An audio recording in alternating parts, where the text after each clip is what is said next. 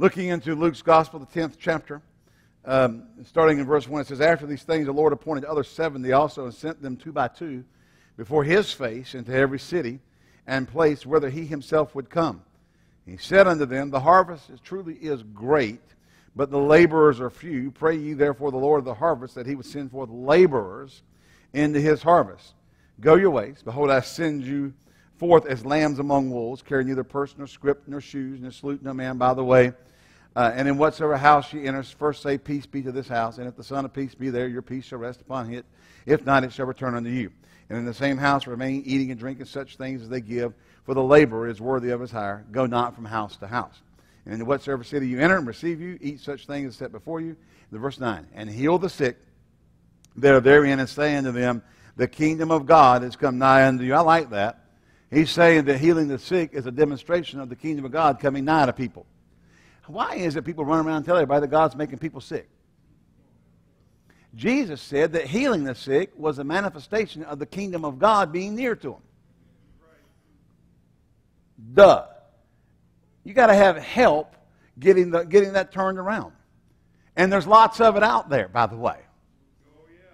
Okay, people run off to theological seminaries, and that wasn't accidental, that was on purpose. You know, you can go somewhere and get all the faith taken out of you. Hello? You know, so Jesus said, Go, heal the sick, and tell them, when you heal the sick, the kingdom of God's come nigh unto you. So healing is part of the kingdom of God. Amen. Making people sick is not part of the kingdom of God. Thank you for your enthusiasm. All right. He says, if you go into a city and they enter and they don't receive you, go your ways out into the street of the same and say, even the very dust of your city which cleaveth us, we do wipe off against you. Notwithstanding, be sure of this, the kingdom of God has come nigh unto you. But I say unto you, it shall be more tolerable in that day for Sodom than for that city. Woe unto Chorazin, woe unto Bethsaida. For if the mighty works that were done in Tyre and Sidon had been done in you, they would have had a great while ago repented, sitting in sackcloth and ashes. It shall be more tolerable for Tyre and Sidon and the judgment than for you. And thou, Capernaum, which art exalted to heaven, shalt thou be thrust to hell. He that heareth you heareth me. And he that despises you despises me. And he that despises me despises him that sent me. Okay, so Jesus gives them a commission. Go out, go heal the sick. I mean, you know, and we know that that's part of the kingdom of God. There's preach the gospel. People don't receive it. Let me say something here. We got this crazy idea in the church that if you're just anointed enough, if you've got enough whatever, everybody's going to listen to what you got to say. I don't know where we got that idea from. Jesus said, they persecuted me, they persecuted you. The servant is not above the master. Where do we get these ideas? You know, some people think they're going to go into the hospital and empty out the hospital beds because you're anointed to heal the sick. Not if they don't receive it. Amen. I said, not if they don't. Did Jesus go empty? Did you know Jesus went to Solomon's porch and healed one guy? Well, it was God's will for everybody to be sick. No. There was just a manifestation of the Holy Ghost on that day. You can't go heal folk who don't want to be healed. You can't save people who don't want to be saved. You can't trick them either. Remember one time we had somebody in our church, they went out to some youth detention center, and had everybody come up front and line up and say, everybody wants to reject Jesus Christ. Take a step backwards. And nobody took a step backwards. So they all got saved. The Bible says, they did not say, he who does not reject me is saved. Did it? We need to stay with the Bible. Duh, I could have stayed with the Bible. No, he that confesses him as Lord shall be saved. Whoever calls on the name of the Lord, not sits around a bunch of peer pressure and not take a step backwards by yourself. Hello? I mean, not even everybody take a step forward who wants to receive Jesus. If you want to reject him, take a step backwards. Oh, we got everybody saved. No, you didn't. Really? What gospel was that one in? Hallelujah. Hallelujah. But Jesus actually told them here, he said that if they reject what you had to say, shake the dust off your feet as a testimony against them. And tell them, the kingdom of God showed up here. There's a lot of times. You know, we got that story in the Bible. I'm not teaching on healing this morning. I am heading somewhere, but sometimes you've got to say stuff while you're there. Go ahead.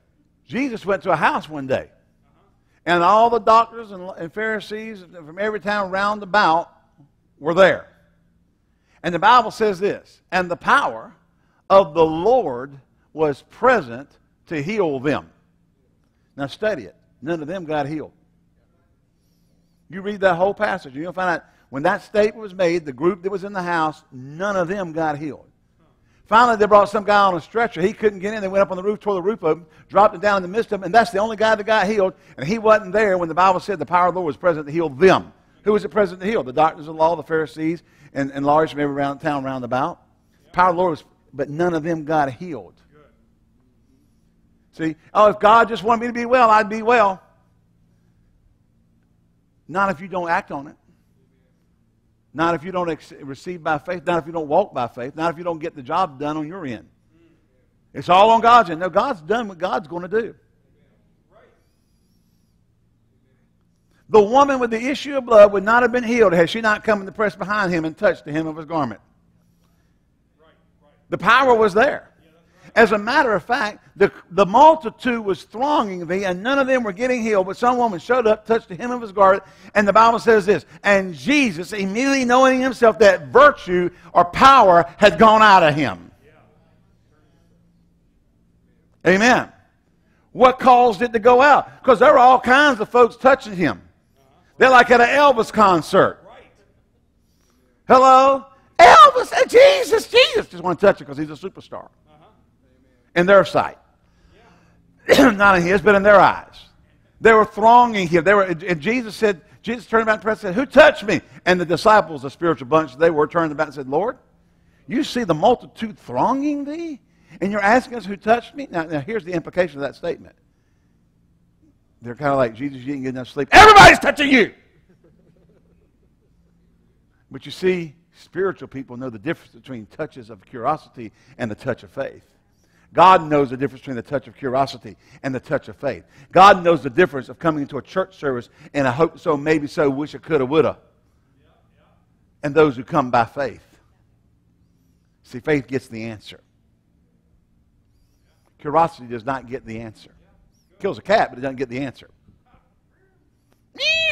Anyway. Hallelujah. My dad was telling Joe one day, he said, yeah, I saw a cat in the road, it was dead. I said, what did it look like? No, before it got hit. Hallelujah. That is funny. If you're listening to this, you'll just have to get it later. Hallelujah. Did y'all like that? We just lost the whole service. No, we didn't lose the whole service. Hallelujah. Now, the touch of curiosity doesn't get anything done. Understand this, that in the Bible, as a New Testament born-again believer, there is a God side to things and there is a man side to things. Hello? There is power available. And we're going to get to this. We're going to go ahead and keep reading here in just a second. But I want you to notice, and I want you to understand, that without the Godward side, which establishes things, it's sitting there, it's potential. Remember, Jesus told the people here, they had the dust of their city shaken off their feet. The kingdom of God came nigh to you. There have been people who sat in church services and missed what God had for them because they got offended. They got, pastor didn't let them do something, or somebody didn't get to do what they wanted to do, or somebody said something the way they didn't like, or they did something. I'll tell you, we need to grow up a little bit in the church. And stop getting upset over little stupid stuff. Hello. Because you didn't get your way and throw your little baby fits. Hello. It's time to grow up. My goodness, it's time to grow up. We got a world to win, and you're worried about the fact you didn't get to do such and such on such and such date. My God. Now, you expect that from somebody that got saved last week, but last decade? Hello? Let's grow up. Now, say this in unison. We love the pastor. Thank you. All right. Jesus went on to say that those who rejected the message, it would be more tolerable for them than the entire Sidon. Go check them out. Hello. All right. You hear the hymn, you hear If you hear me, you hear him. Amen? If you despise me, you despise him. And if you despise him, you despise him that sent him. What did John say? If you say, I love God, but hate your brother, you lie. The truth's not in you. Say, oh my. All right. So, Jesus sends them out. Glory to God. This great commission, that was all free. He didn't have anything. You just take that one and go home and say, woo, praise God. Verse 17. And the 70 returned again with joy, saying, Lord, even the devils are subject unto us through thy name. Now, here are non-born again, old covenant people who have devils subject to them through the name of Jesus. He hadn't even gone to the cross. He hasn't gone to hell and defeated Satan. He hadn't stripped him of his authority. He hadn't ascended up on high with his own blood, sat down at the right hand of the Father as our chief priest of our profession and confession, glory to God. He hadn't done any of that, and they were still subject to him through his name. How much more the church, the born-again, blood-bought church, glory to God. Washed in the blood, hallelujah. Reconciled to the Father through the sacrifice of Jesus Christ. And been given the authority to use the name. As a child of God. Have authority over devils, demons, demonic activity. And Jesus said, I beheld Satan as lightning fall from heaven. Now there's people out there who don't believe Satan is real. Poor Jesus. Son of God. Second person of the Godhead. He who was and is to come. Did not know Satan wasn't real.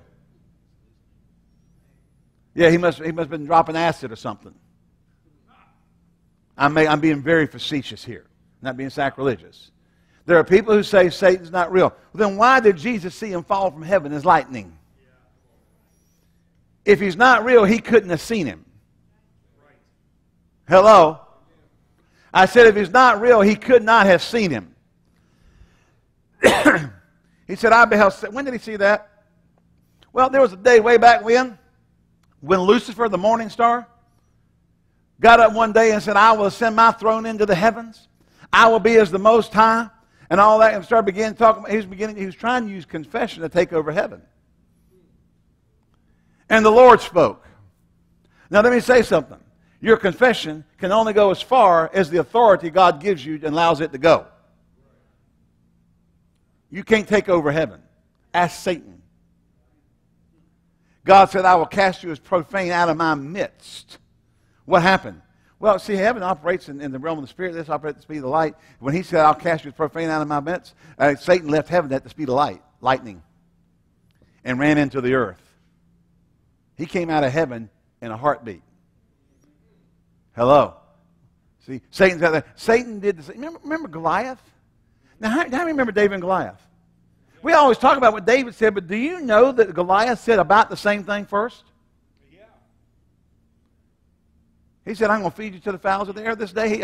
He's telling David what he's going to do to him. He said, now here's the difference. Goliath was relying on natural strength. Goliath was relying on natural strength. But David said, hey, you come to me with a sword and a spear, but I come to you in the name of the Lord. And I'm going to feed your carcass to the fowls of the air. And I'm going to cut your head off, dude. He said, now bring it on, baby. He had 5 stones just in case he missed 4 times. No! Goliath had 4 brothers. Read your Bible. Goliath had 4 brothers. There were 5 giants. And before David died, he ended up killing all of them. Now, here's the problem. Don't ever get so caught up with rejoicing in your present victory, you forget to finish the job. That's good. Amen. Because, see, it took David the rest of his life to get the other 4 giants, and when he was old, he had to have help. Because he got old. So he could have gone out there and said, okay, 1 down, number 2 down, number 3 down, number 4 down, number 5 down. Okay, it's done. Let's go rejoice. He did not pick up 5 in case he missed. Hello? One of the giants was the 6-finger guy.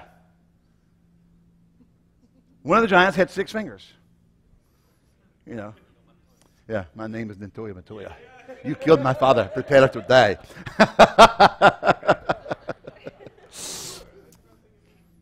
He's a 6-fingered man. I will kill him. All right. I hate them. No, I don't. It grew on me. It took me a long time. I used to say that's the dumbest movie ever put to film. You know? They call it a cult movie. Where was I? Oh, the six. No. One of the giants had 6 fingers. Yeah, don't get so caught up with your current victory you forget to finish the job. Just stay after it. See, that's why Paul said, remember this over in Philippians, the 4th chapter? Now, we've quoted, I found it in a translation one time. I cannot find it again. It's about driven me. If you know where it is, please help me find it. I don't know. I wrote it down and something got lost or whatever. But in that passage in Philippians 4, where he says, I know how to abound and I know how to be abased. One translation said it this way. It said, I know how to abound and not lose my head. I know how to be abased and not lose my poise. See, we spend a lot of time telling people not to get uptight when you're abased, when you're down and out. Maintain your. We forget to tell them that even when you have great victories and there's a lot of joy going on, don't lose your head. Yeah, right. Don't lose your head. Stay steady. Stay steady. Stay steady. Amen. Hello. You just stay steady. Don't have to get overly excited. Don't have to get overly distraught. Just stay steady and finish the job. Stay on task. I believe there have been more defeats following victories because people let down their arm, let down their guard, than in the actual battle itself. People let down their guard right after the victory. They forget that, can you imagine how many people were killed in different wars because they thought they had won the battle and there was still some guy out there and he was just, well, I'm going to die anyway, so he's going to take at least 2 or 3 more with him before he expired. And instead of staying on the battle and staying diligent, stay diligent. Amen? Everybody say amen? All right. Jesus says in verse 19, here's where we're going this morning. Behold, I give unto you power to tread on serpents and scorpions and over all the power of the enemy, and nothing shall by any means hurt you. So we have here, Jesus making the statement, I will give you power to tread on the serpents and scorpions over all the power of the enemy. Now, 2 different words for power here in this particular translation, particular passage. We have the first word. Jesus says, I give you power, which we know is exousia. E-X-O-U-S-I-A. Exousia. We translate it most of the time authority. It means authority. It means jurisdiction. It means, it actually has a little bit more depth than just authority. It means it's force, capacity, competency, freedom, jurisdiction, authority. I like that, having authority or jurisdiction. Power, See, understand this is not power of strength or might. This is a jurisdictional authority or authority over something. But there's another or definition for it here in the same concordance. Mastery. And I thought, man, I like that. Behold, I give you the mastery over all the serpents and scorpions to tread on. Now, the word tread means to trample. You need to stop tiptoeing around devils and start stomping. Come on now. I said you need to stop tiptoeing and start stomping. You need to put a hurt on. Jesus said, God said to Adam in the Garden of Eden, and then he spoke to the devil, and he said, in Genesis 3:15, he said that the serpent shall bruise your heel, and he shall bruise your head. Literally, that's an Eastern phraseology that meant he'll break the authority of.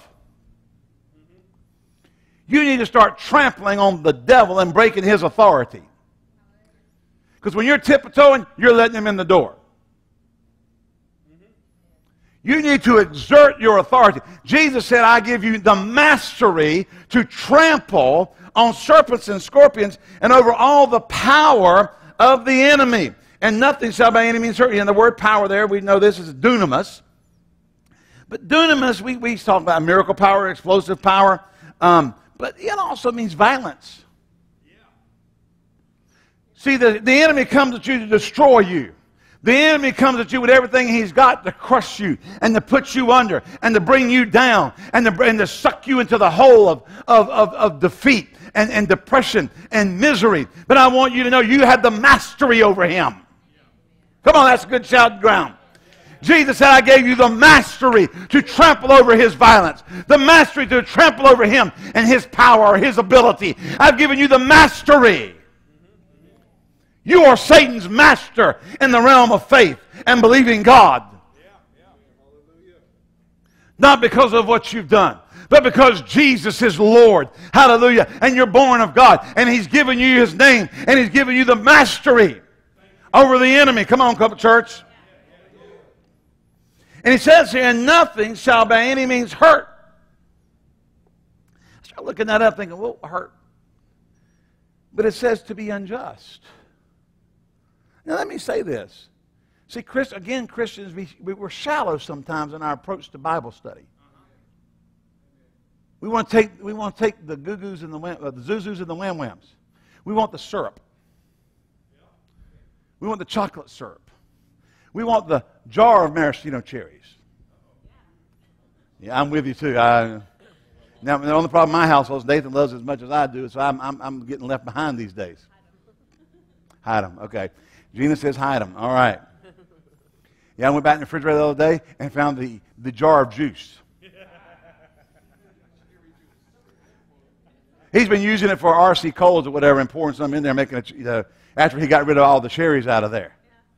But see, we went on live on that. Janie and I went somewhere recently. We went up to Wilkesboro and we ate a little burger joint on the side of the street after we'd gone to the cheese factory there. And after we did that, we went and got a banana split. Oh yeah, it was good too.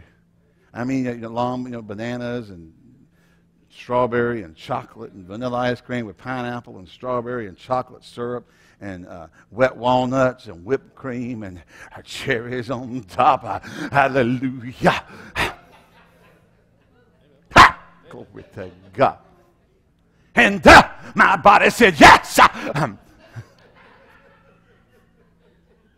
Glory to God. Hallelujah. Oh, it was good. Sorry, Sandy's training. Sorry. But it was, just piled. I'm just going to keep right on going. But you know what? That was after I had my double cheeseburger with fries. We just pigged out. Let me say something. You just can't go up and eat banana splits all the time. You can't live on the maraschino cherries on the top. You can't live on the candy. You got to have sustenance. Amen? All right. Now, I was saying many Christians don't take the time to study right. The word hurt here means unjust. Things done to you unjust in the physical, moral, or spiritual sense. Now, let me say this. If Cab gets up here, walks over and slaps Jerry across the face, and then Jerry picks up a chair and knocks him over the head, Cabs can't go around saying, well, the Bible says nothing will hurt me. Nothing's supposed to hurt me. Nothing's supposed to hurt me. You can't say that. That wasn't unjust. You slap him, you get hit with a chair, you got what you deserved. We got Christians doing stuff and things happening. Hello? And they're thinking, they don't understand why the power of God's not working in their life. Well, unjust things are not going to happen to you. That just went over real big. See, we got to grow up and understand that we need to live a life separated unto God and do according to the Word of God. Amen. And we need, listen, if you're not putting the things into practice and bad stuff happens to you, you're not doing your part to keep stuff from happening. You got to cast down thoughts. You got to cast down imaginations. You got to speak the Word. You got to keep your flesh under. Paul said, I buffet my body. I keep it under. Amen. Amen. We keep our souls at peace and calm, with peace, the anchor of hope, glory to God. We put on the helmet of salvation. There are things we're to do as believers. But see, we've been given the mastery, but if you don't exercise your mastery over all the power or the violence or the power or authority, or not part of authority, but all the power or might of the enemy, he'll beat you. He'll kick your butt.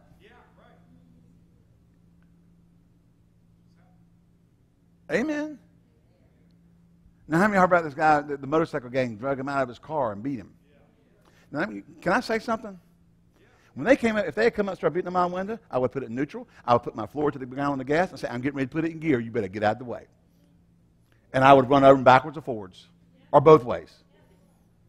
I'm telling you. They would not have, you know what I'm saying? He had the mastery. All he had to do was put it in neutral and floor it. I'm telling you. And they know that if he pushes that one way or the other, somebody's dead. Are you here? The SUV and the motorcycle doesn't win. Hello? Body doesn't win. He had, no, I'm not, you know, whatever. Who's right or wrong? Well, you just don't drag people out of the car and beat them.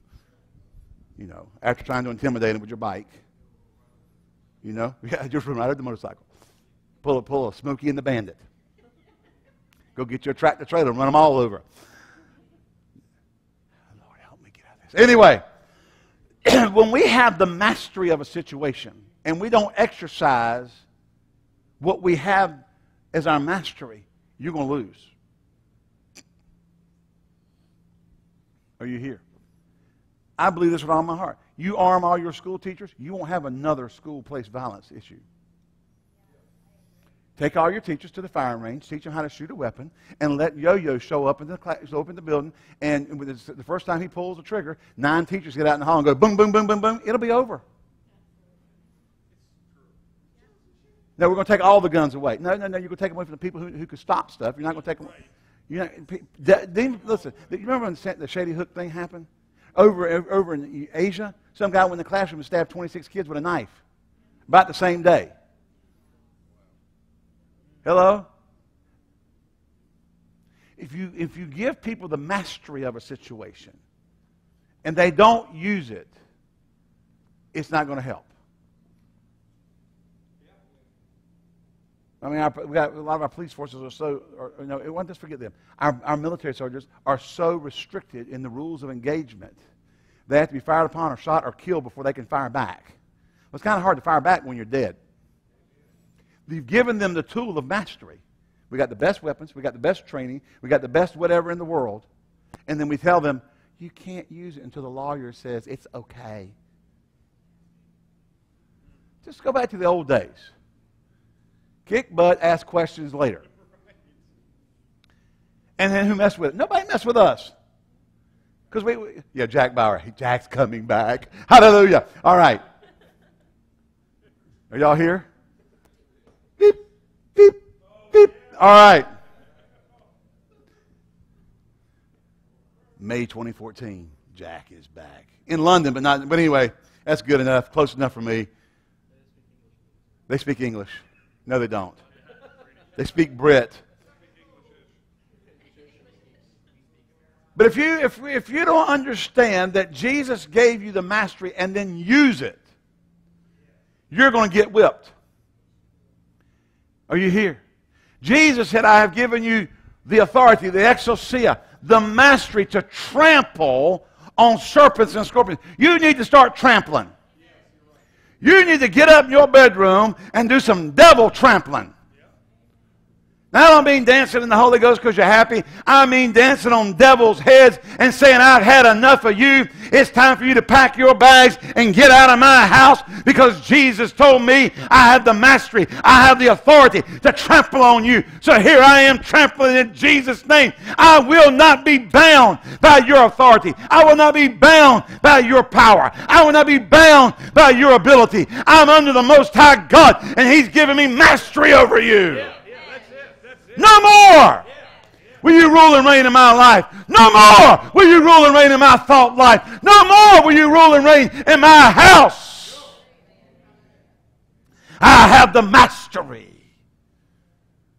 Glory to God. Well, how do you have the mastery, preacher? 3 simple words. In Jesus' name, I command you. Hallelujah.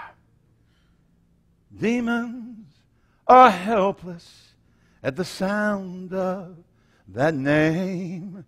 They still remember Jesus put them to shame. All hell just trembles, for they must obey. And heaven stands at attention when I mention that name. Hallelujah. There is a name above every name. Oh, put in the mouth of the believer, glory be to God, hallelujah, that turns him into an unstoppable force, hallelujah. You and Jesus win all the time, glory to God, because you're yoked together with him. His name has authority and power. He's granted unto you the mastery of your circumstance and situation. And when you speak that name and demand demons, hallelujah, to stop what they're doing, you're doing a trampling dance on their head and saying, no more. I draw the line in the sand. Your day is over. Your day is done doing this mess to me. And if you show up again, I'll slap you again. Amen. Instead of lying around going, gloom, despair, and agony on me. This is my show. I mess with Nathan. Hee-haw song. Stop singing about the place you're in and start taking your mastery. Stop letting the devil run over you and become the master of your circumstance. Stop allowing him to pull you down and cut the fetters of his chains on your life and say, no more. No more. God spoke through Paul to the church, to his young pastor Timothy. Over in 1 Timothy chapter 1 and verse 7, he said, God has not given us a spirit of fear. Stop being afraid. Stop being afraid of failure. Stop being afraid of being alone. Stop being afraid that you're not going to make it. Stop being afraid that you can't get the job done. He said God has not given us the spirit of fear, but one of power. Then that word is dunamis. And love and a sound mind. We had that little chorus. Remember that? God has not given us the spirit of fear. God has not given us the spirit of fear. We need to sing stuff. You need to sing stuff around your house. You need to stop singing, whatever. Right. Whatever else. Whatever it is.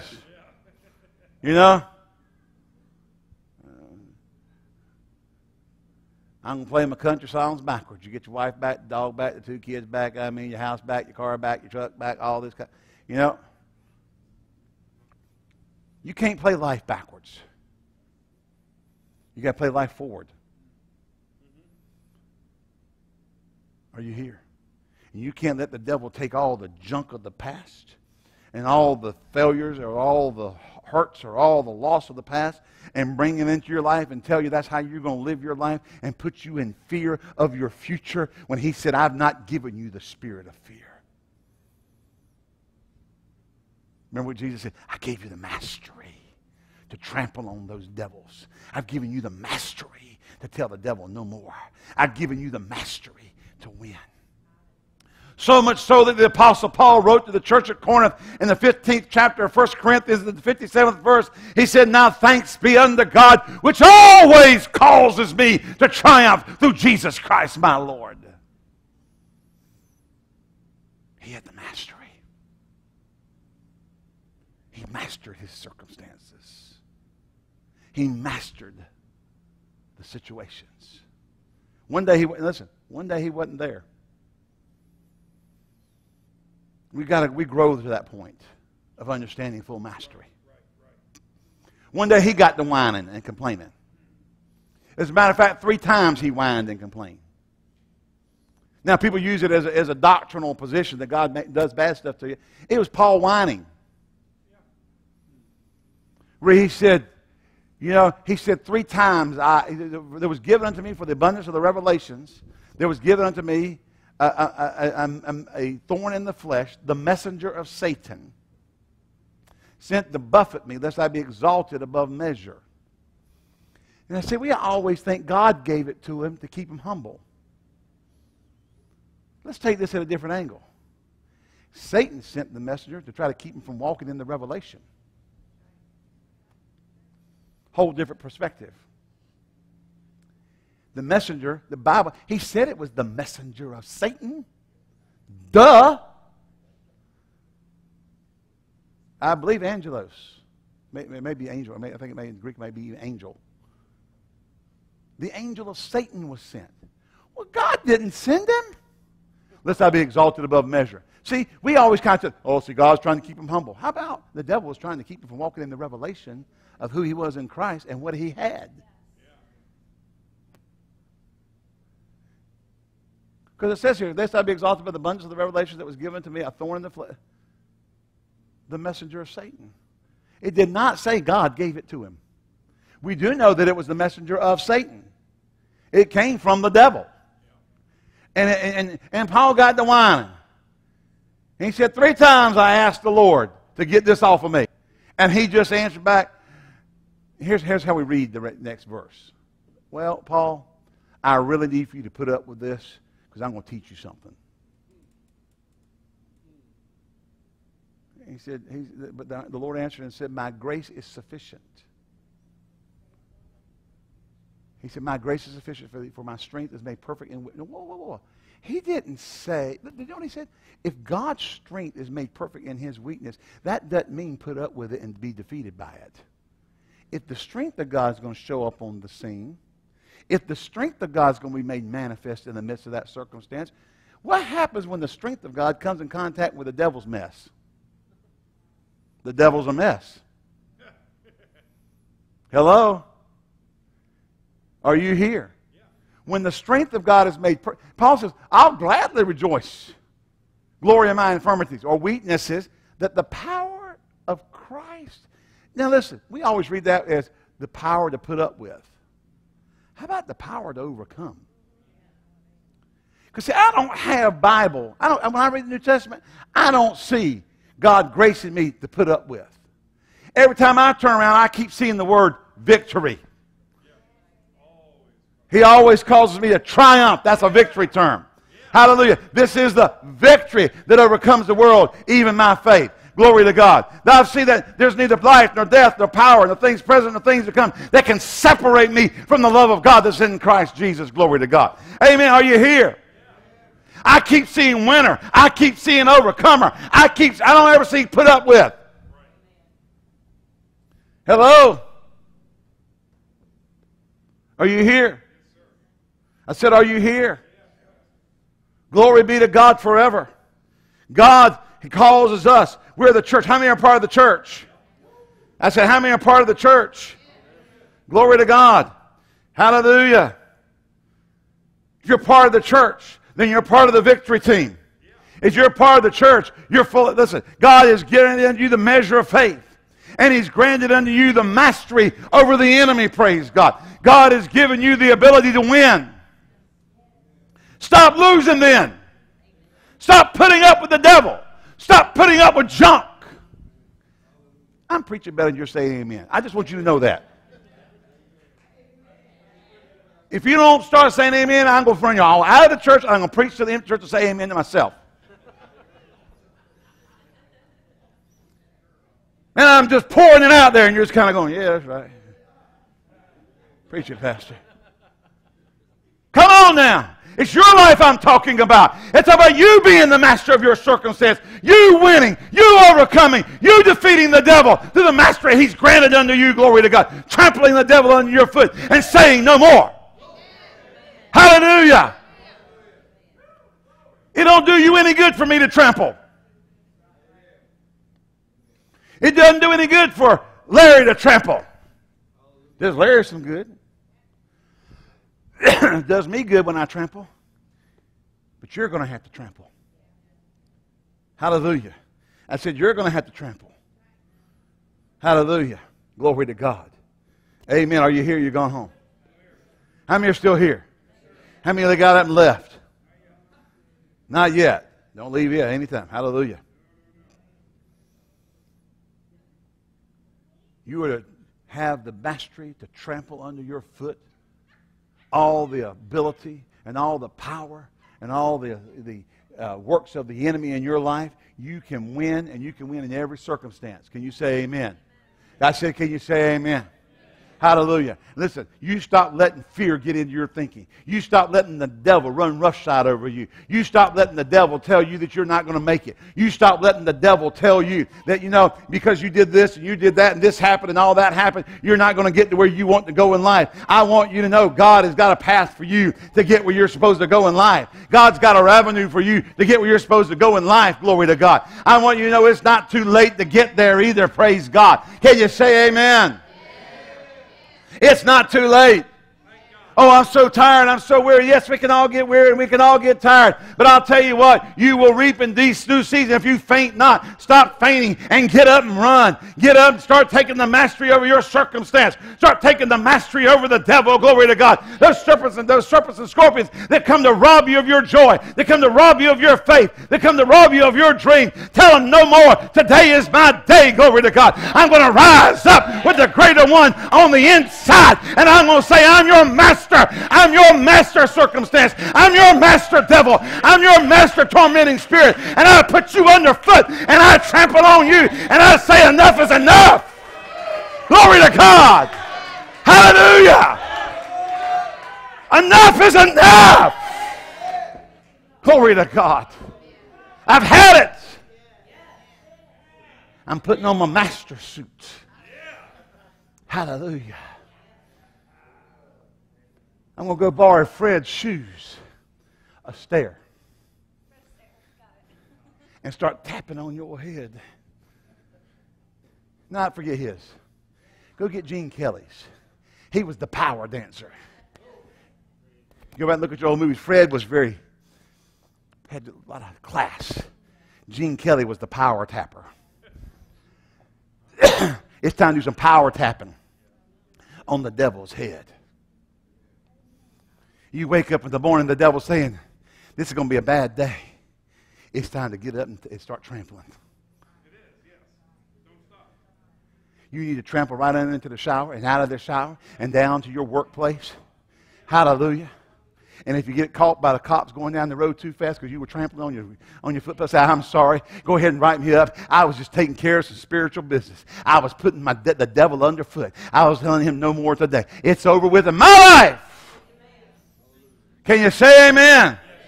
I said, can you say amen? Well, shout somebody. I said, shout somebody.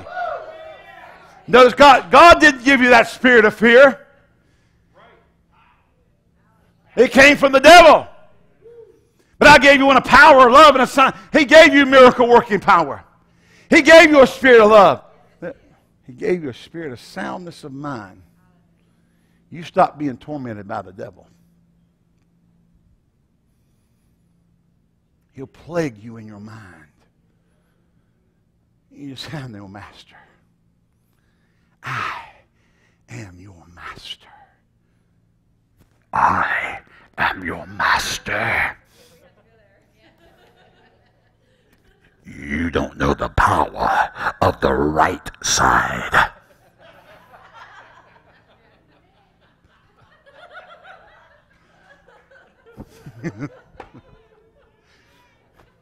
I thought that was pretty good. Some of y'all thought, Bill's going, did he really do that? Yeah, I did it. And I will do it again.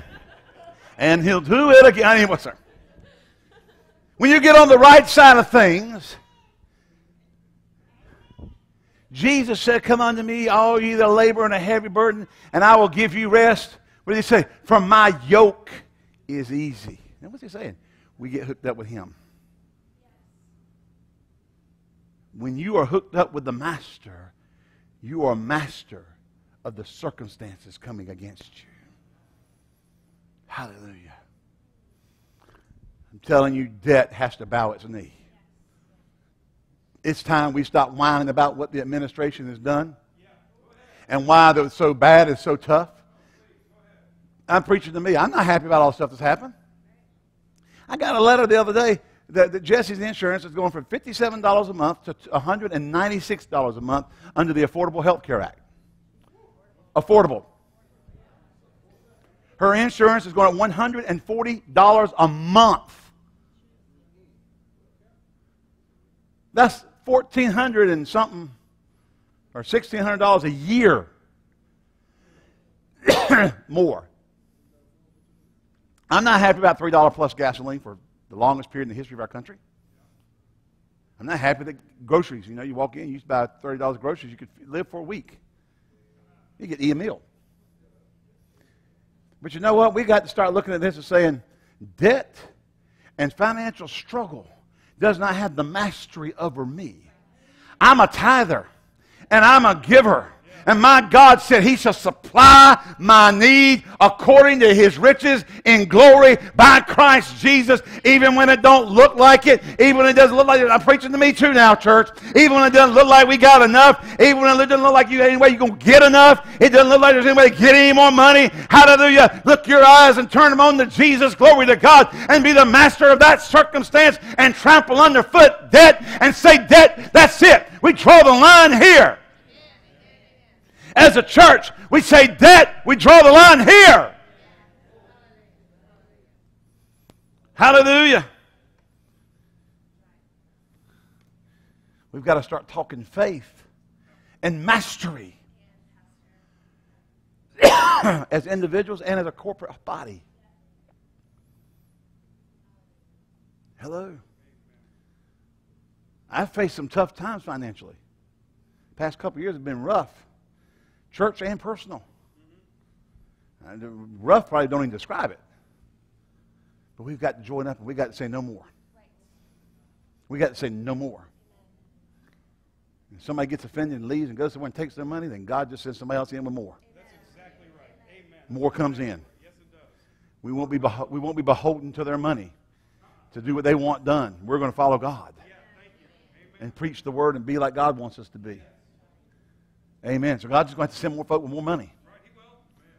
More. Amen. Amen. Lots of money. Yeah. Because it's not them, it's Him. Amen. Can you say amen? But I speak over your life in the name of Jesus. And I decree. Stand up and lift your hands to heaven. Hallelujah. I speak over you by the authority. Oh, of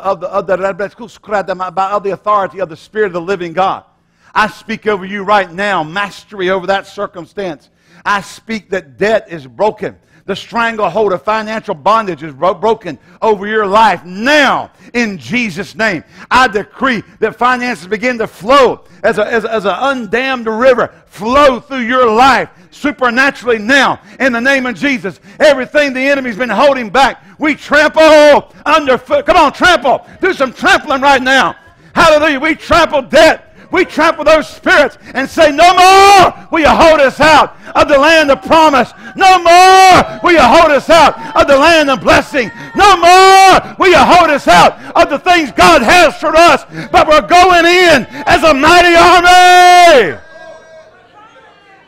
Say it together. In Jesus' name. Hallelujah. Glory to God. Give Him a shout.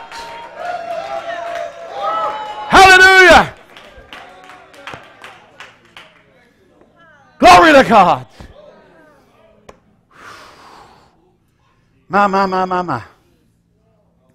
I done preached myself happy. Glory to God.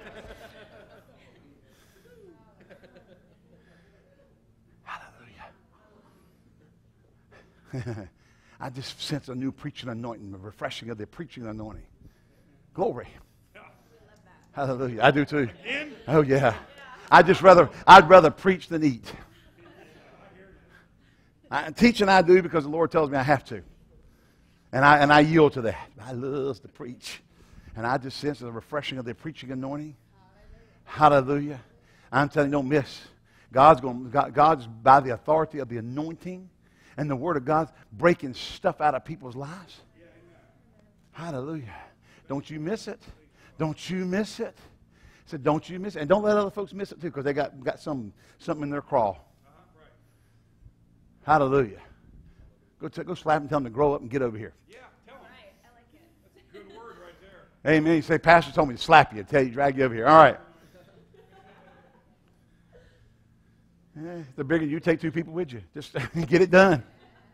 Get her done. Thank you, Lord. Oh, Labro sungle kamata allo tuskala yata koskis kotodaba. Labro suso fala la beskle de bonora la bahara la bitbe. Melere besko da bada la niende kuskuture bada bada bada bada bada. So, with these words in thought and in your minds and your hearts this morning, will you rise up or will you stay laying on the ground? Will you take up that which the Lord has spoken this morning and establish your mastery of life? Or will you continue to wallow in self-pity? Here the Lord says unto you, I've given unto you the tools. I've given unto you the answer. And here I give you the choice. Choose mastery or defeat. Choice is yours. But mastery leads to the path of joy and victory and a fulfilled life. Defeat leads to despair and loss and agony. This is your day. You choose. You choose. Which way will you go? What position will you take? What stand will be yours? Ask the Lord. But know and understand that if you'll choose mastery, I'm there with you. I'll see you through. I'll see you victoriously through. I'll sustain you with my grace. Undergird you and strengthen you with my grace. And you'll see the hand of the Lord upon your life, pulling you into victory after victory after victory as you walk in your mastery and trample underfoot all the serpents and scorpions and works of the enemy in your life, says the Lord. Hallelujah. Hallelujah. Oh, my, my, my. I said, oh, my. God is good. How often is God good? He's good all the time, isn't he? I said he's good all the time, isn't he? Hallelujah. Will you come just to play? Okay, you don't have something? Okay. Oh, okay, all right. Hallelujah. Amen. We're not going under, we're going over. Right. We're not defeated, we're the head. Hallelujah. We're not going to give in to the spirit of this age. We're masters over it. Racist spirits, poverty spirits, angry devils. I'm not going to be angry. Hallelujah. Now let's say, on the natural side, I'm going to vote in politics in a way that will represent my belief in what God wants. I don't vote pro-abortion. I don't vote pro-homosexual. I don't vote anything that's contrary to the things of God. I don't care who they are. I don't care what party they are. I don't care if Barney and Baby Bop are running. Hello? The purple dinosaur and the yellow whatever Baby Bop is. Does anybody know what Baby Bop is? He's a dinosaur of some kind. He's a yellow dinosaur. Cap knows. Because I love you. Yeah, okay.